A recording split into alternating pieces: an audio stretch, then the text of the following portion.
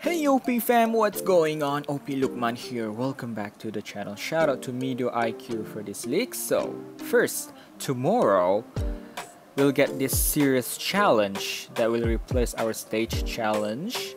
And if this is the one that all character will be level 80, it'll be good. At least we can try out our 4-star new character that we got from the banner at the same level with others. So, nice. And then 3-step red element featured scout. This one, you need to spend 150 gems. You'll get one 4-star character guaranteed, but you're not sure which one of them. And you'll get 50 crystal frags. This is only good for the 50 crystal frags, but 100 gems for 50 crystal frag is...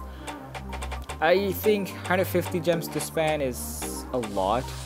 It's better to just save for new step up units, which will cost you 20 gems, right? Plus the featured characters here are not so good anymore, so for me this should be a skip.